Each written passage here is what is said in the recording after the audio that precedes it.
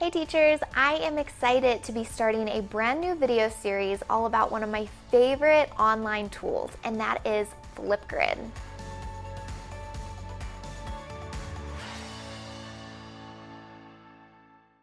In case you're unfamiliar, Flipgrid is this amazing online tool for teachers, and it's free, and it allows you to share assignments with your students, and then it allows your students to respond or submit their assignment using video. It's a lot of fun.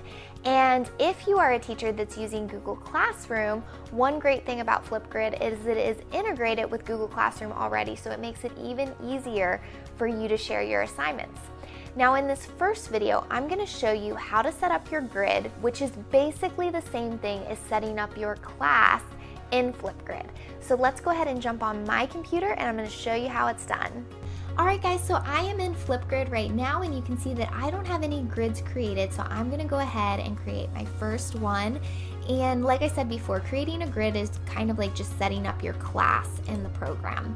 So click on Add New Grid. And for the name of it, I recommend just naming whatever your class is. So let's say Mrs. Vestal's history class.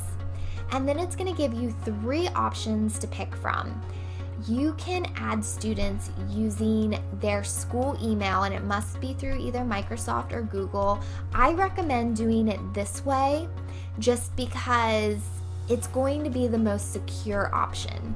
Your second option has you add students using their student IDs, and the third option just is the easiest option, and you can share your grid with really anyone this way. Like I said, I recommend doing the school email. It's going to be the most secure.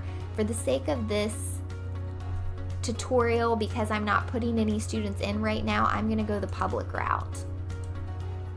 Okay, so the next option is it's going to ask you, do you want to add a password? And what this means is when students go to log into the grid, do they need to use a password? And in the past, I always said don't use a password. It's making it more complicated for students. But as we're seeing more schools move to online learning, there's been an increase in hacking. So at this point, I recommend adding anything that's going to add an additional layer of security, and a password will do that. Now, even though you're adding a password to it, I recommend keeping it something simple that your students will remember. So I'm going to make mine my last name, Vestal 123. So that should be fairly easy for my students, and then you're going to want to make sure they know that password so that they can put it in. And just click Next.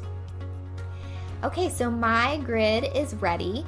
Now I can go ahead and share the grid straight away with my students by copying this link, and I can paste it in an email. We've also got lots of options down here. So we can embed this code if we have like a website that we're using.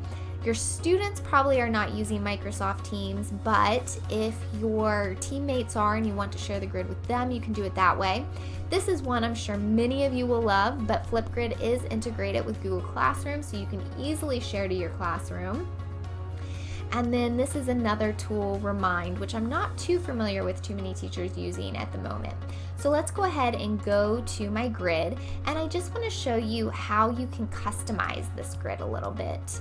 Okay, so if you want to customize this grid, go ahead and hit on the pencil that says Edit, and this is going to let you change things about your grid.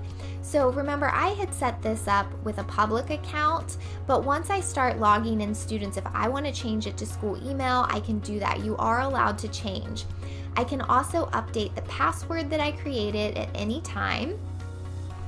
And this lets you know how you will receive notifications. So do you want to receive notifications daily, weekly, every time a new video is uploaded? Do you want to allow students to download and share after they're creating their video? I do recommend that because it's going to make it easier for students.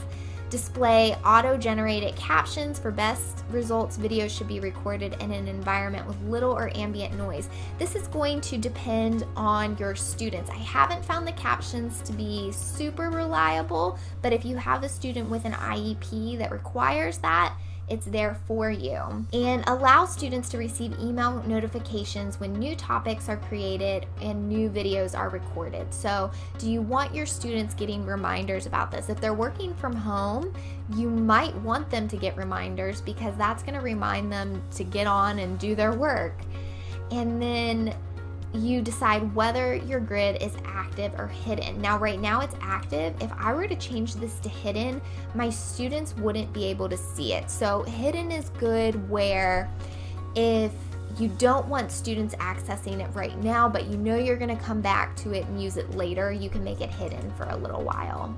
Now this is the fun part down here. This allows you to personalize your banner at the top. You can add a custom image by dropping a file there, or you can change it to something fun that they already have. So this is a history class, so we can see if maybe we can find something a little more history related. Here we've got people and culture, so let's go ahead and update with that. And so that is how you will edit your grid. Now the last thing I want to show you is if you go into actions, you can add a co-pilot, and this is great if you co-teach or if you have a teacher assistant. You can add them to your grid so that they have access to it as well. You can duplicate your grid, so let's say you teach multiple classes, you're a middle school or high school teacher, or you're elementary and you're departmentalized. You can duplicate the grid so that way everything stays the same except for the students that are joining it. I think those are probably going to be the options that you'll use the most. But that is how you get started setting up your grid, and in the next videos we'll go over how to share this with your students and how to get started creating assignments. I hope the first video in this Flipgrid series is getting you super excited about using Flipgrid in your classroom. And make sure to like this video and subscribe to this channel so that way you don't miss any of the other videos in this series or any of the other videos that I release on my channel. Until next time, happy teaching!